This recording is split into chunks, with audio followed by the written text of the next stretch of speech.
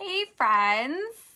Welcome to episode number 2 of Conversations with Parents Who Write. I'm really excited about this next episode. Tonight I am going to be joined by Angel Norvell. And she is an avid bookworm and a writer and someone who wears multiple hats, as we all parents do. She's currently working on publishing her debut self-help book, Hey Girl, Fix Your Crown, which discusses moving past breakup pain. What?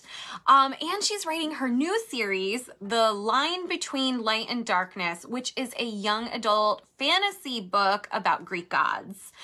And when she's not writing, she is being a mom to an audacious 11-year-old and a puppy, which, let's face it, taking care of a puppy is also like taking care of a toddler again.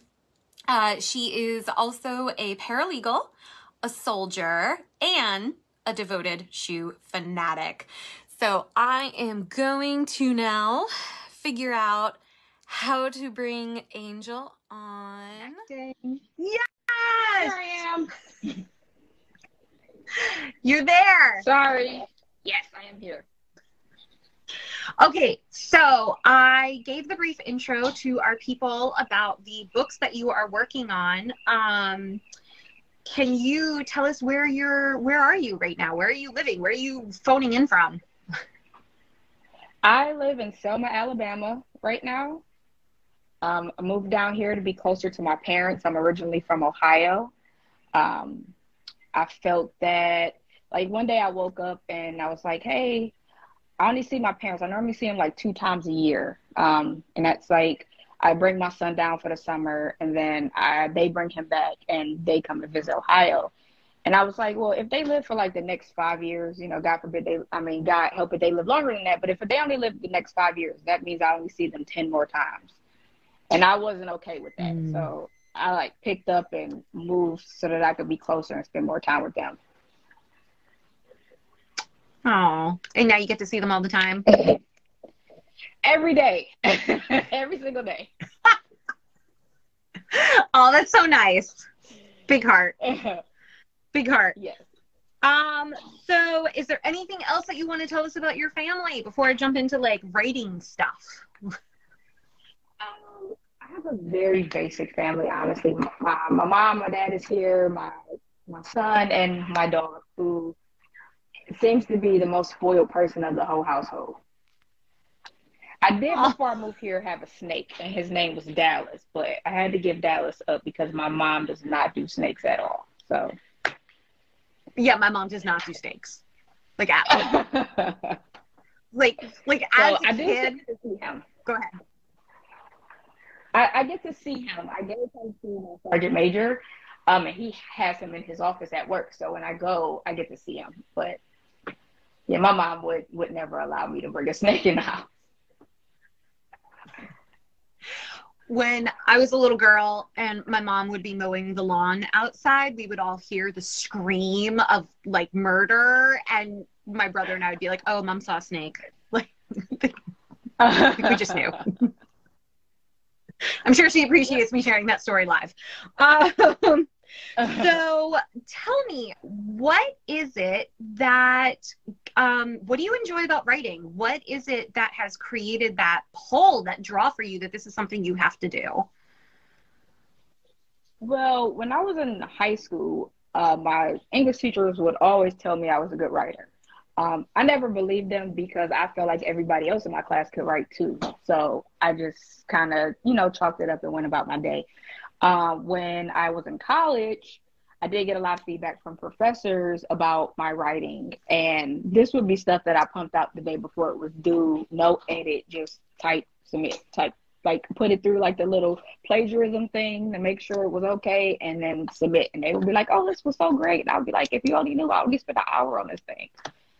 But still, at that point, and that was like 8 years ago, I wasn't writing. I went through a really, really, really bad breakup that caused me to start journaling. And as I got to journaling every single day, or 3 or 4 or 5 times a day, that's when I fell into writing and it became like a habit to me. So where Hey Girl Fix Your Crown came from was based off of that breakup. What prompted me to write the book was my son's father's sister actually had a situation where hers kind of mirrored the breakup that I went through. It was like a mirror. And I was just kind of telling her all of the stuff that helped me get through it. And I was like, if this is helping her, I'm sure it can help somebody else. So then I started writing it. And it's developed into a book. So that. And now it's a book. Writing. Yep. At first it was a journal with just like prompts, and then I was like, I can put more in there, and I started writing more, and now it's like a full novella at this point. Oh, wow. So is it, because you said self-help, so is it nonfiction? Is it kind of memoir? Is it here are things that you can do too, tips? Like what kind of book is it?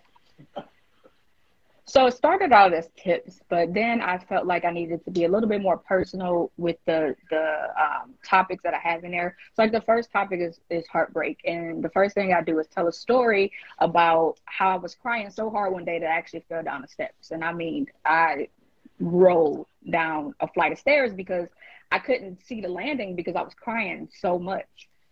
So I open with that story, and then I go into how heartbreak can affect somebody, and then the things that I did. And I make it clear in the beginning that these are just things that I did to help me get through it. And then I talk about situationships.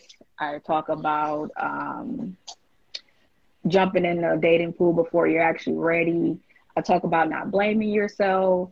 But then I also talk about the stuff that nobody wants to hear about, like you have to take ownership that you had a part in the failure, regardless if you think you did or not. You did at some point. You have to take ownership of that. So it's just a lot of different topics to help somebody, either realize that, okay, yeah, I need to understand this. Or I had a friend who alpha read it, which I didn't ask him to alpha read it, but he was just kind of going through something. I was like, hey, read this. And he was like, oh my God, like, you do not understand how much this helped me. So I was like, that means there is something in here that's going to help somebody.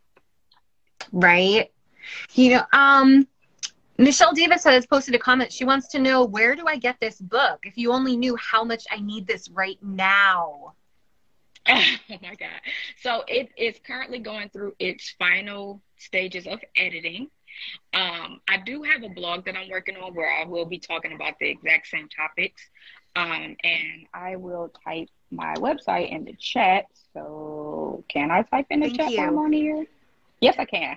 You should. I know, right? Trying to do these things. It's also funny because, and to make sure that I catch the comments, I have this going on my desktop too. And like to see the delay between the phone live versus like the replay of the video. And I'm like, it's so weird.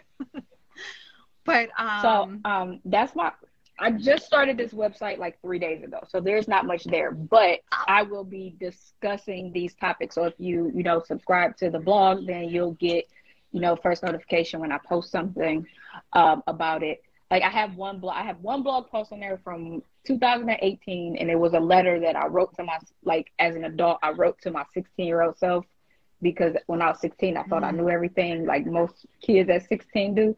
So that is the only one on there right now, but I will be updating it with relationship type stuff soon. Probably tomorrow will actually be the first blog post about it. So kudos to you for launching it now, because when I started Life Beyond Parenting, and having a background as an editor, like my coach was like, publish your website. And I was like, no, I need 4 more articles and I need to make sure that I've got all the structure worked out. And she was like, no, just publish it. And I was like, no, it's got to be perfect. And she was like, no, like, what do you think you're doing? Just do it. Like, do it scared. And I waited. So kudos to you, because you're doing it right. Like, you're supposed to just start it and figure it out as you go. And you're doing great. And I used to be like that, believe it or not. Everything had to be perfect, but I found that I never do stuff when everything has to be perfect, because nothing's ever perfect. So I just do it, and then when something breaks, I just fix it and make it better. I need to do that. Like, I spend what? Like, even when I'm putting together a social media post to be like, oh, I want to get this idea across to people. And it's great within like the first rendition of it, but then I'll spend like another hour or two, like tweaking every little perfection. And I'm like, what am I doing? Why? No, this is not what I want to be doing with my me time after my kids are in bed. Like, yep. It was good. Stop, Erin. Yeah, I completely understand. I'm curious, did you write when your son was little, like, or how did you fit in writing when your son was in the earlier years, when we parents feel like we have no time to ourselves? When my son was about 2 or 3, I would write.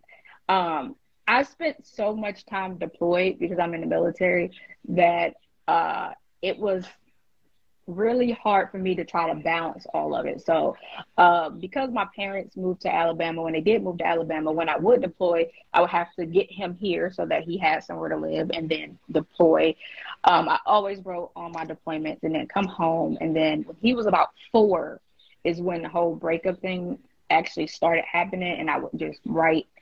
And I found myself writing after I put him to bed at night. So that was my quiet time, because, you know, the age of 4 is mommy, mommy, mommy, cookie, cookie, cookie. So after he went to bed, I would find myself writing, or while he was in school. So during that time, I was a legal collector at a collections law firm. And in between my cases, I would have a Word document open and I would be writing. And I would, if I had a thought, I would, you know, type it in and jot it. And then at the end of the day, I would email it to myself. I did that for years. And one day my supervisor actually caught me and he was like, what is that? I was like, a book. He was like, you're reading a book? I said, no, I'm writing one.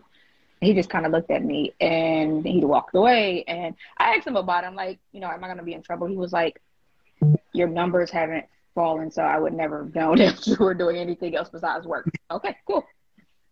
So when I didn't have my kid, I was writing. What helped me a lot when he was little was my phone, because I would type just notes. Everything was in my notes. So that helped me a lot. Now that he's older, it's a lot easier. I mean, now it is still mommy, mommy, mommy, but it's not cookie, cookie, cookie. It's more, can I play the game or can I do this? But if I tell him that I'm writing, he'll back off for about an hour or two. Then it's mommy, mommy, mommy again. That's cool. That's really cool. I've been working on that. My preschooler, who will be 4 next month, he, and it's not cookie for him. It's just snack. Anyway, I want a snack. Okay. But he knows that Thursdays are a big writing day for me. And that was hard at like the beginning of the school year for him. He goes Monday, Wednesday, Friday mornings for like a couple of hours. But so Thursdays he's home with me all day. And Thursdays it tends to be a big writing day for me because I'm also usually prepping for these. And, you know, he comes up and I acknowledge him. And if he needs to show me something, okay, cool. But then I'm like, okay, but mama has to work right now. And he's like, oh, okay. So, you know, and he's gotten better at actually like entertaining himself. Like my husband just noticed that. He's like, he's playing by himself. And I was like, yes, I've been teaching him to like, you know, like I don't send him away crying, you know, like I'll be like, oh, and you know, we can fit in this time to do this thing together, but right now mama needs to work on this. Or it's been slow, but he's been making progress in that regard too. So yes.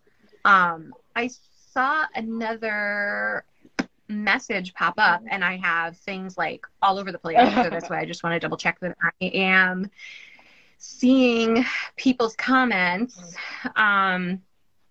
Because, you know, again, there's like notifications everywhere.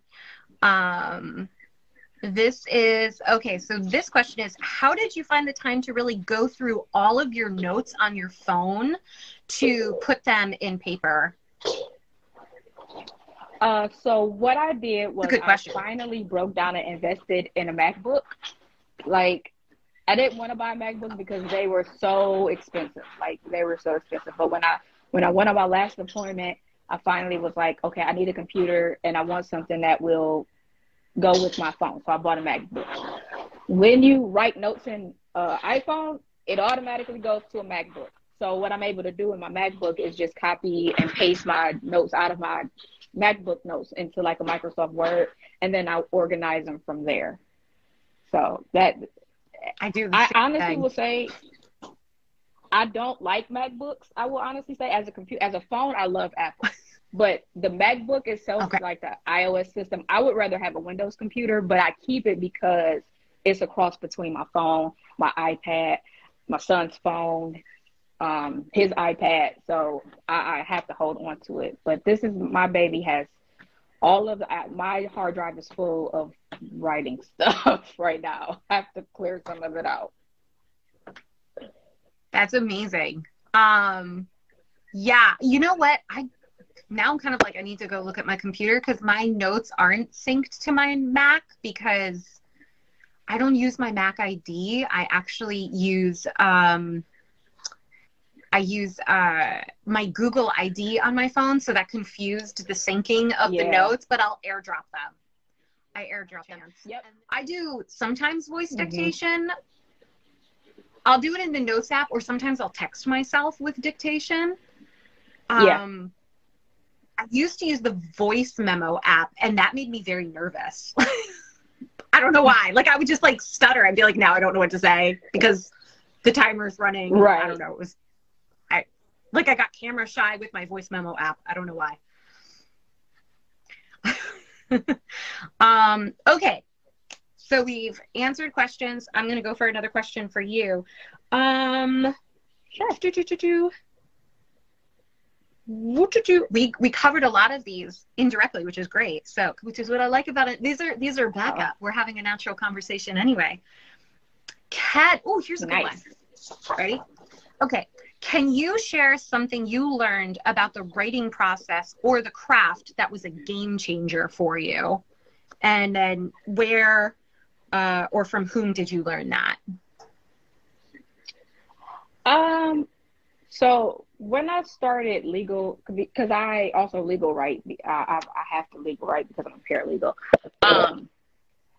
I grew up with a thesaurus because everybody did in like a hardback book. But when I started legal writing, I had to kind of switch from the way I wrote like young adult nonfiction into like legal writing mode, which is like a different beast altogether.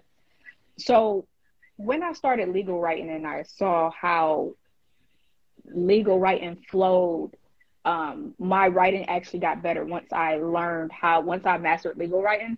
My nonfiction and my fiction writing got like 10 times better because I was able to flow.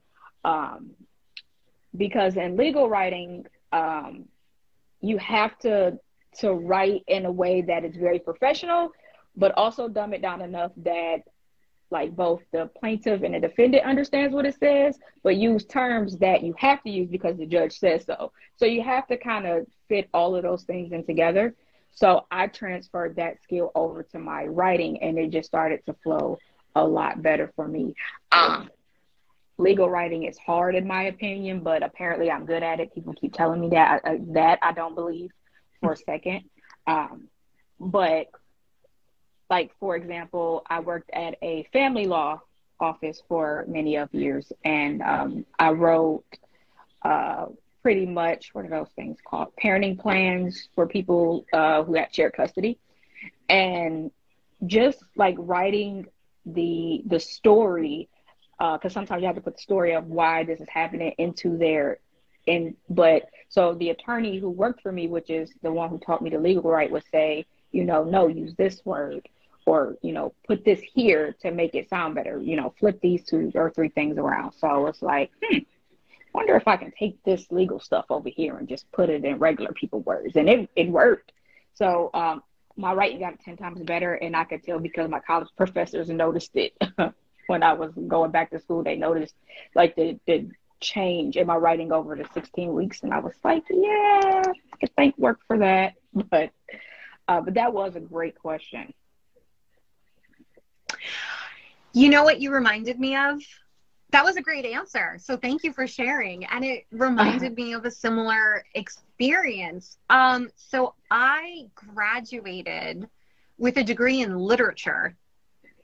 Doesn't mean I'm a good writer, right? Like I have a degree in literature. Right. And then my first job out of college was as an editor. And then I soon realized that I didn't know how to edit. Like my grammar knowledge was abysmal. Mm-hmm. And I thought that I was not going to keep my job. Like I really thought I was going to get fired after I got this. So I started taking an online basics of grammar class that brushed me up on everything that, you know, you basically learn in like 5th grade that of course I didn't remember. Yep. And through my years of editing, I got a handle on grammar after the first 6 months. I kept my job, and then I moved up to managing editor. So it really, but when I started editing other people's work, and I could see where the holes were, where like information was missing, or like, and then I could also understand like from the writer's perspective where they have the cursive knowledge. So to them, it makes perfect sense, but for a stranger, it doesn't. Yeah. That improved my writing drastically. Mm-hmm. Yep. That's pretty much what happened to me. I'm a great writer, but editing, I cannot edit my own work. I can edit other people's work, but my own work, I cannot edit because I know where the periods and commas are supposed to be and I read it that way. So I have to have other people do it because it'll be an abysmal mess if I try to do it myself. I hear you. I love editing. For me, it's like putting a puzzle together. And it kicks in my logic brain. And so I see it as a puzzle. But so what are some of the hardest roadblocks you've overcome with your writing? Really just writing. There was a period where I did not write anything. And it was like a period of like 2 or 3 years where I just was like, okay, I'm done with this. I don't want to write no more. I read a ton of books and I would thought that me reading would kick me back into writing because I would read stories that I loved and I would like kick myself back into writing. Nope, that didn't help either. So one day, while on my last appointment, I was sitting in my office and I'm like, God, I don't have anything to do. Like nothing. There was nothing happening that day. I was working a night shift and I was like, maybe I should just, write a couple of things or, just something to pass the time because it was like a 13 or 14 hour shift. And I was like 2 hours in, like I have to find something to do. So I just started writing, and that is where the line between, the line between light and darkness started while I was in deployment, but I've changed it since, like all the way since. But I did start a story on deployment called A God Among the Ranks, which is probably only like 4 chapters in because I stopped writing again. But it's about a god. I love Greek mythology, Roman mythology. It's about a god who is disguised as a soldier. So what better place to write this type of stuff on a deployment? So that story was born. So once my stories get born and I start like really getting into it, I go through a period where I just continue to write.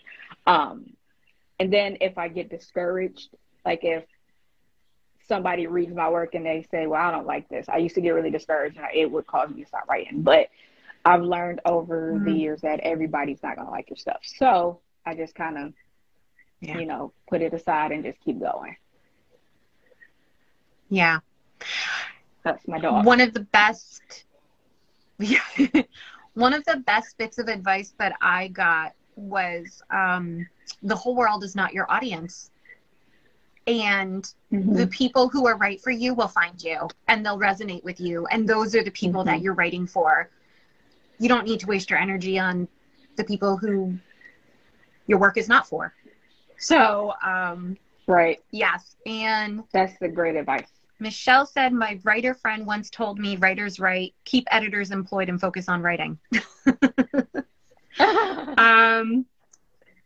So let's see. We've covered most of this. I think we're getting close. Well, okay, we're already at 8:30, so I think I'm going to try to wrap this up with, do you feel that writer has helped make you a better parent? I think yes and no. Writing and reading has helped me in ways, but it's also kind of hindered me in ways. I very much enjoy reading. Harry Potter was the first book I ever read, and up until 13, you wouldn't catch me dead reading a book. But I started that series and I fell in love with reading. I naturally, my son taught me to fall in love with reading. My kid is not a reader, and I don't blame him for it. He's only 11. He'll read a comic book. He and anime. So he'll read a comic book, but like a chapter book, he's not. Yeah, I can't. And he has an entire bookcase, like he has behind him, of books in his room that are his that I buy for him. But he's probably read like maybe 3. I got him to read Percy Jackson only because we read it together. So it's up here somewhere on my shelves behind me. Yeah. In that sense, it kind of hindered me a little bit because I kind of expected something out of him that I shouldn't have. You know, at this age, the 11-year-old kids don't want to read. They want to watch TikTok and play Fortnite because that's what my son does. And I've grown to understand that is what he is going to do. I am not upset that he enjoys to play Fortnite and read comic books, but I do appreciate that he will open a book.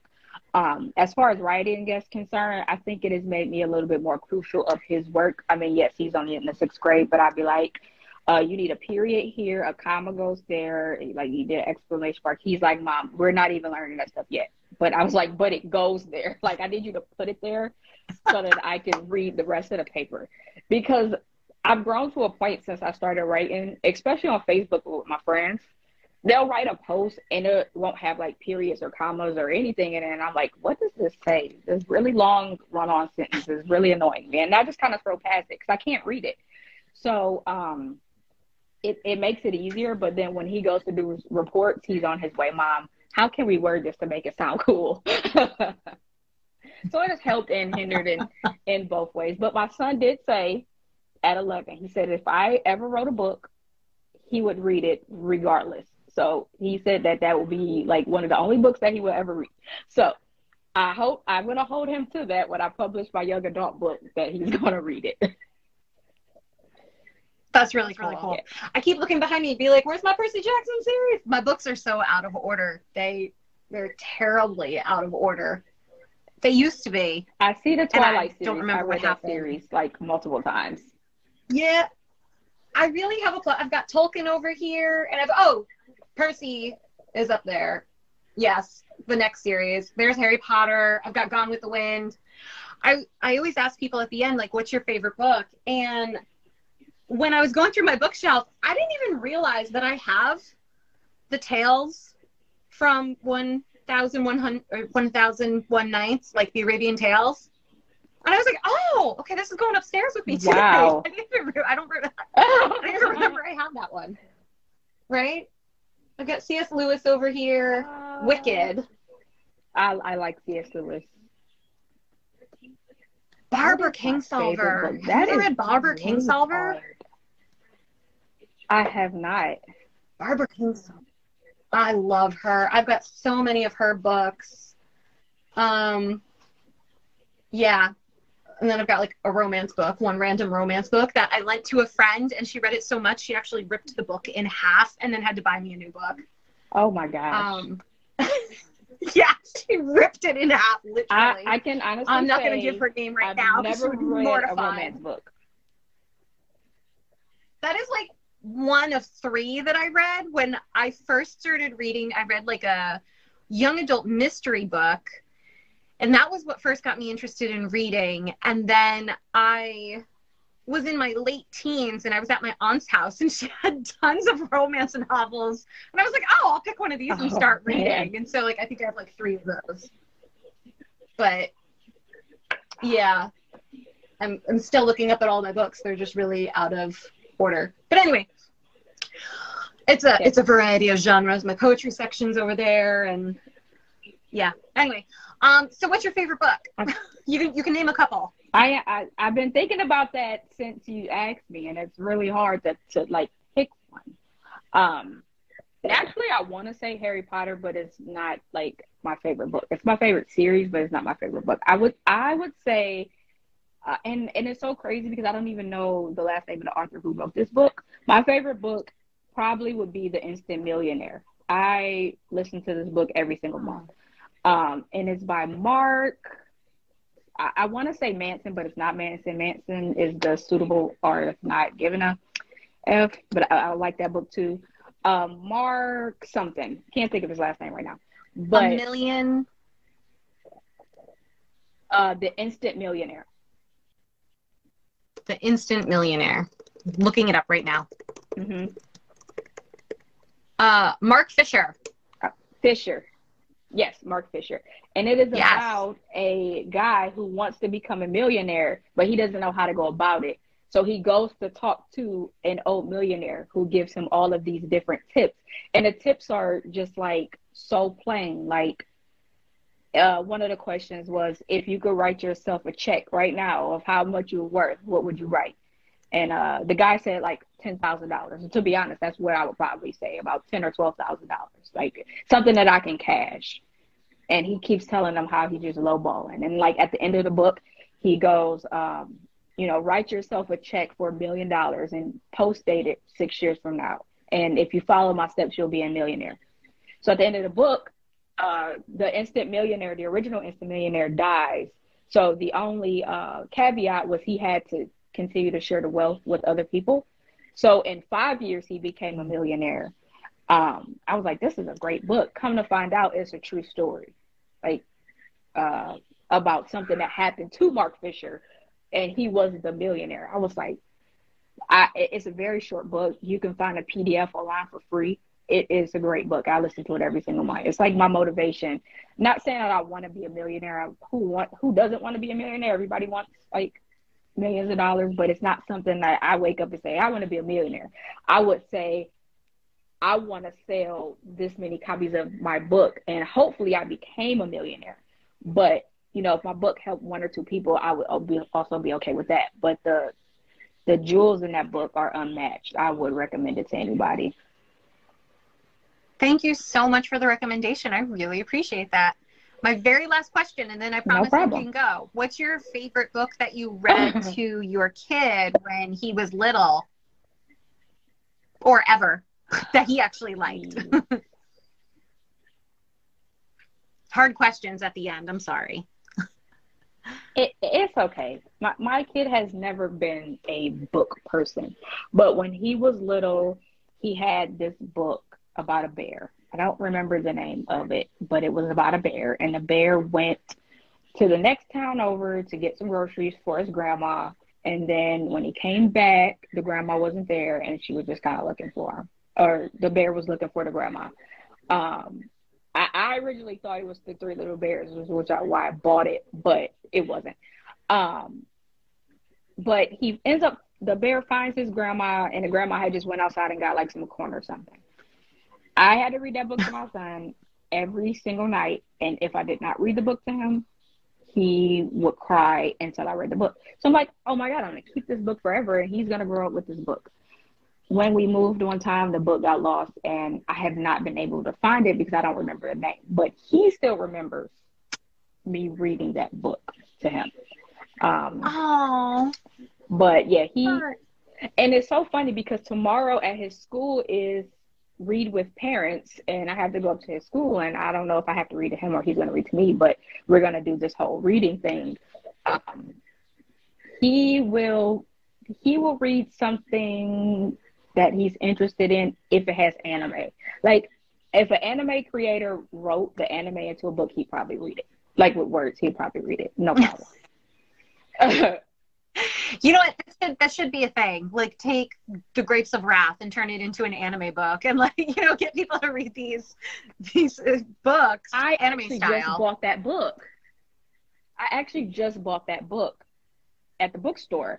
Because I don't know if you're familiar. I used to watch this show called White Collar, and the one of the characters on White Collar, his name was Willie Grayson. He played Mozzie, and he gifted a first edition book to everybody on the crew. And I was like,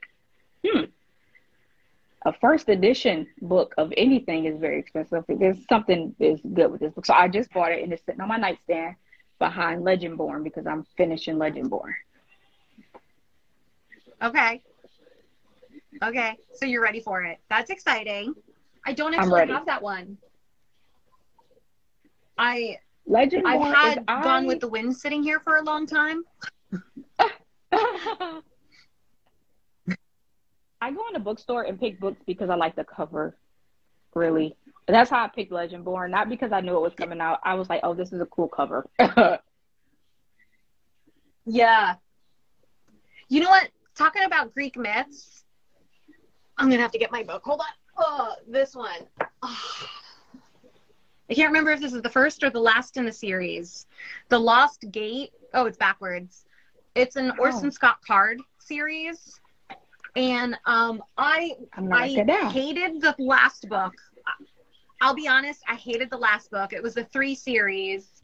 Well, I didn't hate it. I disliked the third book, but I loved the first one in the series, like hands down. Orson Scott Card's kind of known for that. Like people don't tend to like the last book in the series, but the first one was absolutely amazing, and it just gave like such a different thought about the Greek gods, or all gods. Actually, it turned out that all gods from all cultures are all real, and so they're like different families. So all the gods that you've ever read about from other cultures are all real, but they're from like another planet, like Asgard in a sense. And yeah, and it's called the Lost Gate because Loki separated that world from our world, and some of the families, and so the families got like separated. I definitely want to read it because it's just Loki, a really that's my guy. interesting. I know, right? Tom. Yeah. Yes. Okay. Well, thank you so much for joining me for this. We went a little bit over time. Thank you for sticking around. No worries. And you've been amazing. Hey, if you need anything, just let me know. This was actually pretty fun. I was kind of nervous at the beginning, but I had a good time. I am so glad that you had fun. Please keep us posted about your book. When it comes out, I will be happy to read it and to talk about it on my site and be like, I got to speak with her back when. Perfect. That would be great. But I will keep everybody updated. Yes. Okay. Thank you so much. You have a great night now, okay? You too. Bye, everyone.